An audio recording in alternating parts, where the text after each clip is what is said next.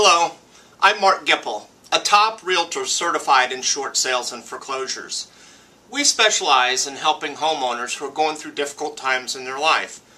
They owe more than they believe the current marketplace will bring and have little money, if any, to bring to the table to be able to close out the transaction on their home.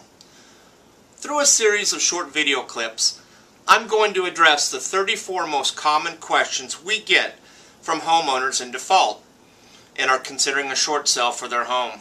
Some of these questions may be questions that you have, such as, what do I tell a lender when they call me? Or does a short sale damage my credit? Or will my lender pursue a deficiency judgment for the amount that they lost from the short sale? These questions will be answered throughout a series of short video clips.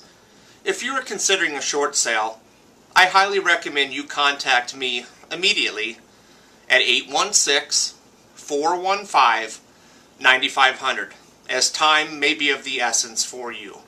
Or feel free to email me at gipple@kw.com. I hope you find the information we provide helpful for you in making an informed decision on this important process. We look forward to helping you through the short sale process. My wife and I just want to say how happy we are with the service that Mark and Rich gave us. I was totally frustrated, and I'd given up hope on our house. We had a realtor who's a really nice guy, a friend of ours, but he had absolutely no experience in short sales. And he couldn't get anything going with the house and was getting we were having a lot of problems with our mortgage company, and we had just resolved we were going to have to foreclose on the house. And sort of at the last moment, sitting at the computer, I decided, well, I'll look and see if there really are short sale specialists. And I found Mark.